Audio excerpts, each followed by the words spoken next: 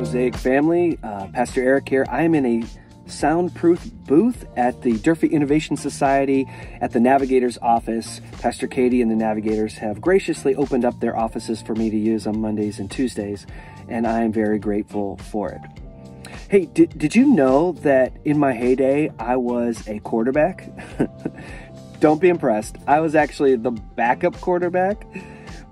And one of the most difficult things that I found about being a quarterback, probably why I was the backup, was not necessarily my lack of ability, but it was the huddle. We had this long, complicated process where a really large, long play would come from the coach to a player, and the player would come and tell it to me, and then I would have to tell the same play to the rest of the team so that we can have our role and go out and execute the play. It was really difficult, and things got lost in the process like a game of telephone. So we shortened the process a little bit, and the player would come in and just tell everybody so that we all were clear on what we were supposed to do. I think about that metaphor when I think about Mosaic. You know, we have been talking about Mosaic being a restart or a replant. Someone recently gave me the metaphor of a rebirth. I really like that metaphor for us. And if God is indeed birthing something new in the life of Mosaic, I wonder if we need to huddle up a little bit so that we can get the play and then execute the play for the kingdom of God. So we want to take the month of August to do that.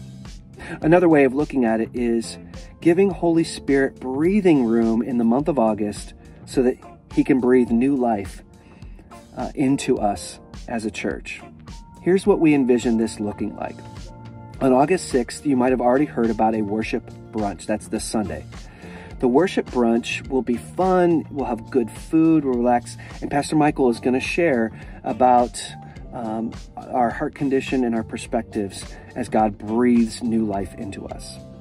On August 13th, we will not worship at CDC, but rather at Pastor Michael's home. And don't worry, we'll give you all the details.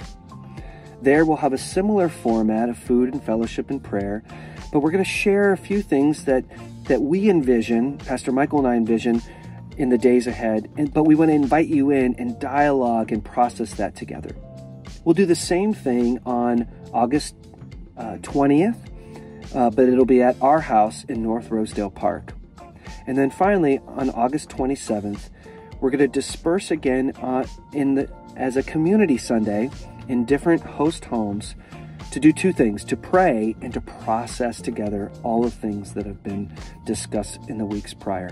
And we believe that out of that, we will have a play that comes from Holy Spirit, a guidance and a leading from Holy Spirit, so that when we break, we know exactly what's happening through the life of Mosaic. We have that clarity.